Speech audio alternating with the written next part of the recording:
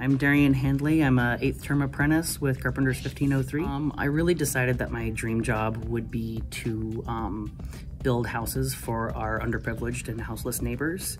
And so I joined the union to get the formal construction experience to work towards my goal of that.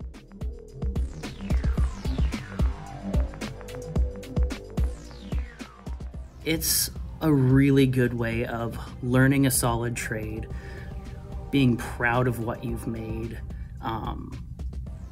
and for me at least, having fun in the process.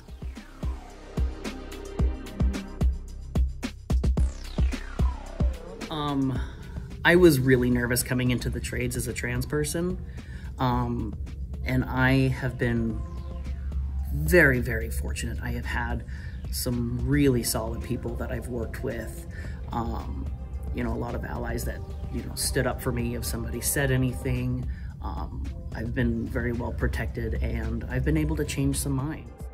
It's really comforting knowing that I have my union behind me, and that if something does happen on the job site, if somebody does say something or an action is taken, that I've got my union standing behind me, my brothers and sisters and siblings, to say, no, that's not right, and take care of it,